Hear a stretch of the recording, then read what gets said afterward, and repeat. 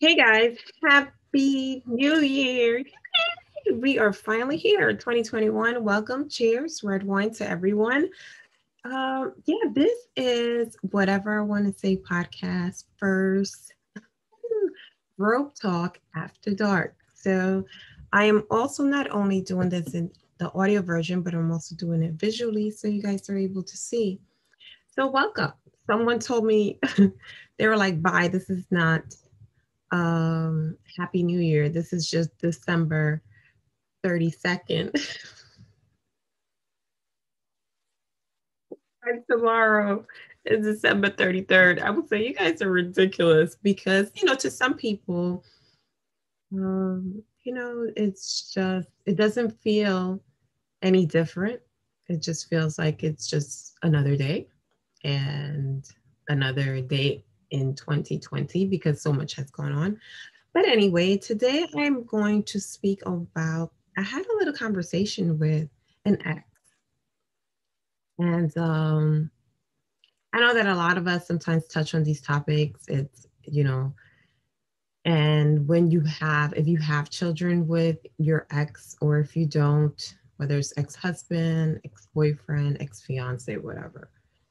So we were we were discussing about a particular topic, and then somehow some way along the way it came, like, our relationship came up. Don't you hate when you're talking about something else and it's like, shit, here we go talking about this that I don't really want to talk about, but whatever, let's talk about it. So he's like, you know I feel like the main thing that was like our issue was the way that you spoke to me, the way that you made me feel like I was a child, like I was one of your kids, and I'm not. So I stopped and I processed what he was saying, and I was like, you know what? I could understand if someone feels that maybe the tone that I'm using is not the tone that they will like to hear, or maybe they don't want to hear. Period. But then I told him, I said, I understand and I'm listening to what you're saying. But unfortunately, because he was like, I'm just looking out for the next person that comes, right? And then he's like, you know, da, da, da. So I was like, look, I appreciate what you have to say. I take it into consideration that there were times that my tone was not of that in that level that you like. But unfortunately, I told him, I said, I was just, I was building a bear. It was draining. I was in a draining relationship with you. I felt that my relationship with you was based around not only your friends and your parents. Yes, that's singular, had a huge influence on the outcome, because unfortunately when you're dating, sometimes the build a bear does not have a backbone. And if you are a strong woman, that you like, a build a bear, or a dude that maybe doesn't even figure out himself as yet, sometimes you're attracted by the opposite of you. And at times, sometimes you have to take into consideration, sometimes being, as they will say, like an alpha female or all these things, you sometimes tend to want to build people instead of accepting them for what they're actually giving you. And unfortunately, like I told him, I said, you weren't a good partner. I think that I had to tell you too many things. Like, it was never on some take the initiative. It was everything, even after our relationship, still falls on me. So when I started, telling him all the things that, the issues in regards that I had, or the concerns that hopefully the next individual does not have, he was not able to receive it. He was not able to receive it the same way that I was able to receive what he was telling me. I'm like, if I'm able to receive what you're telling me, why aren't you able to process what I'm telling you? I am not lying to you. I'm letting you know that you are a draining relationship. I was drowning in the Titanic, and I was like, Jack, will never let go, but I had to let go. I had to let go. I was like, bah, I can't. I can't. I was like, oh my goodness, this is too much. I was like, why do I have to feel like I don't want to be in a relationship that I feel like I have to play both roles. I absolutely do not. But I don't want to be in a relationship that I feel like it's always, oh, but you didn't tell me. Oh, but I didn't know. After a while, like at the beginning, you kind of like, you don't know the person. So you kind of have to like figure out what they like, what they don't like, certain things, etc. But after a while, they're children. It doesn't, because the thing about it that he doesn't realize is that it transferred over. How you treated me, it transferred right over to the girls. And you're not taking responsibility for it. So yeah, it's one of those. It's like it was great that, in the new year we were able to actually have a little kind of like somewhat of a conversation. But you have to be able to take ownership of your part, whether it's the man or whether it's the woman. You both have to be able to say, you know what, I see my wrongs here. But if you are quick to point someone's wrongs, but you're not able to receive, you understand, and process your wrongs are going to always be repeated. I'm just letting you know, your wrongs are going to always be repeated because you're not listening.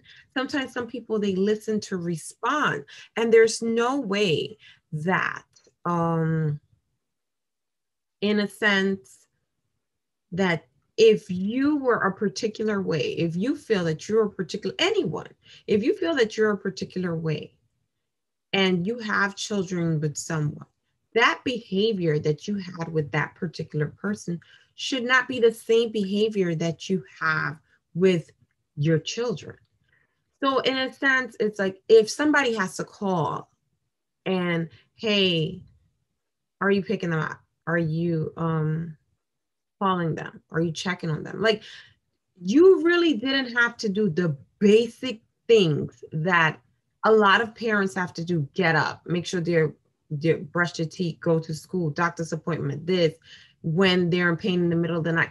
You didn't have to deal with any of that from a young age to still now. So sometimes, especially when the absent parent sometimes wants to dictate or say certain things, I will just say, think about how you are moving first before you say anything. I say, maybe think about, like, you know what, maybe come out with something like, you know what, I haven't been the best productive boyfriend or parent, husband, etc. And I know that that is my flaw. But if you're not able to own up to that and acknowledge that and move forward, you're going to stay stuck. Like, dude, you're draining. Yo estoy harta. Like, I was like, I can't. And then when it comes down to, of course, meeting the significant other of your ex, especially if you have children with them. Oh, look, I have absolutely no issue with the individual. I am always like, look, I wish her the best. I just want to know who is the person that you have my children around. But sometimes you don't want to make a big deal because you don't want to make people think that you care and all that nonsense. But what I do care about is my children. I'm not saying that you're going to put my kids in harm's way, but as a mother, as a parent, I just need to know how she look like, just in case. No, I'm for real, guys. I just need to know how she looks like, because if anything happens, good or bad, you have to know how that person looked. But unfortunately, sometimes some individuals, they don't process that, and they don't get it. Like, their answer could be, if y'all run into each other, y'all run into each other. Like, you too? Like, I know it takes absolutely nothing to create a child. You put your in a person and you let go and let God. But there's a lot that comes in the middle of that. Like you're tied to this individual for the rest of your life. And if it doesn't work out, the process of blending the family means if you're with a serious girlfriend, because you don't know if the person want to get married again. If you're in a serious relationship or not, the other person, they need to know of each other, need to, I'm not saying they have to communicate, they have to be best of friends. If it reaches to that, it's fantastic. I'm all for it. But it doesn't have to be that particular way. But if it is, kudos to you guys because you guys are on another level. But just the basics of knowing the person, hello, my name is such and such. Don't try me. No, I'm like, no, I just very like, hi, this is such and such. But it is kind of true. Like, the mama bear in you is always gonna come out. And I've never had an issue like with this until now. It was like pretty kind of strange. But it's like you don't want to make a big deal about it because you you don't want to make a big deal about it, but you do want to just be aware. I'm not saying that you're going to, again, like repeating myself, to put my children in harm. But if you're a mama bear, or if you're a papa bear, you get it. Harm or not, I need to see.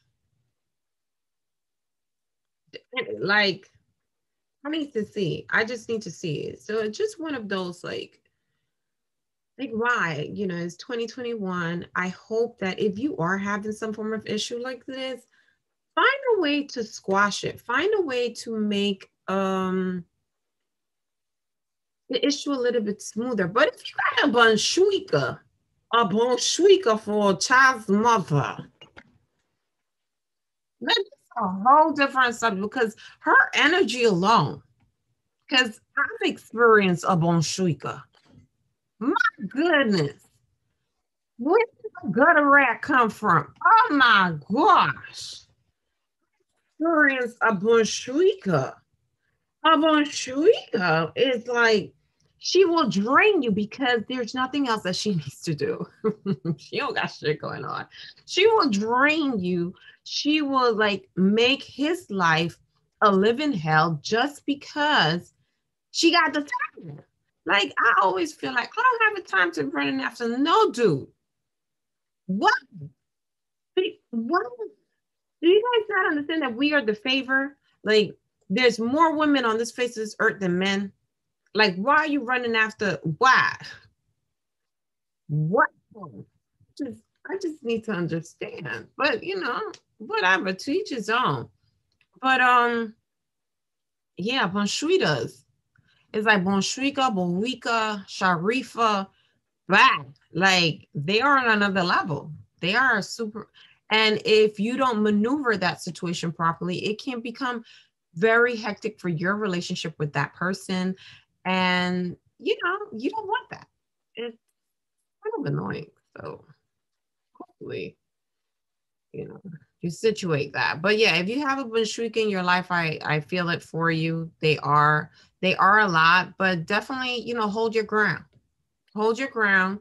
And hopefully you have a partner that understands and loves you and can speak to a Bonshwika somehow, because sometimes Bonshwikas, they act up like that because either they still are attached to the person, or B, they just don't want to see that person happy with nobody else besides them. It's a lot. It's draining. So like, have you ever had a draining relationship? It's draining. Like you doing everything, you paying the bills, you setting up your own um date night. It's just too much. You do too much. What they would call them now, bums. My goodness. And then people get upset when like um what Sweetie Tap Tap Tap In or City Girls or all these songs come out. No, they're not lying. Whoever got flew out by a broke person. Who? Whoever got cash out by a broke person. Is that who? Who? What movie theater you could walk into and say, let me get in here free? What hotel? What airline you could take that's free? What trip? What food? So the most draining individuals are individuals that you don't trust, are individuals that don't have a backbone, that can't lead. And it's okay because some people are not leaders, but if you can't lead and you can't, I guess, take directions to improve your following skills, it'll be a struggle of action. But you have to be able to understand that it is what it is. This life is it's what you make it. It's who you date, it's who you surround yourself with, it's who's your friends. They really, your family members, they really mold you and make you who you are. And then you give that energy to others. So look, look, it is 2021. I hope that you're able to communicate with individuals that maybe you weren't able to communicate so well in 2020. But if you left them in 2020, leave that trash there. Don't go back for it. Don't go digging. Don't go, déjalo porque te estoy diciendo, tú lo tienes que dejar. Déjalo. Porque Dios mío, it is too much. It is just too much. So yeah, I just wanted to do this quick little rope talk after dark and just test it out. I think that this will be the first of many. It's just warming up and getting used to it. So it's just like anything can happen. I can have like a special guest pop up. No,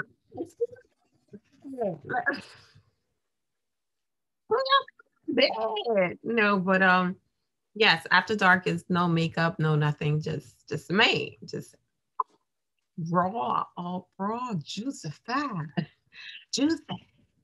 Ooh, I'm done. I'm done with myself. But yeah, if you have a draining individual in your life, if you still have him or if you have them, I hope that you're able to find a way to heal.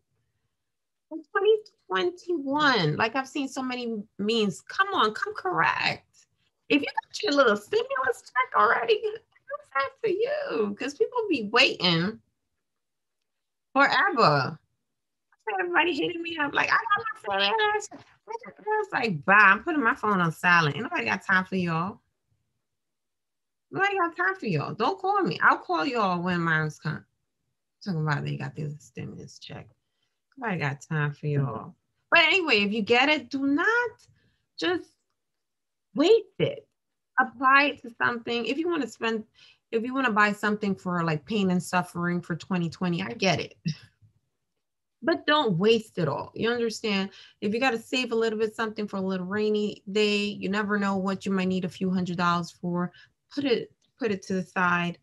And yeah, if you got to invest, wisely and do what you got to do. But anyway, guys, thank you so much for tuning in to Robe Talk After Dark with Idorsha.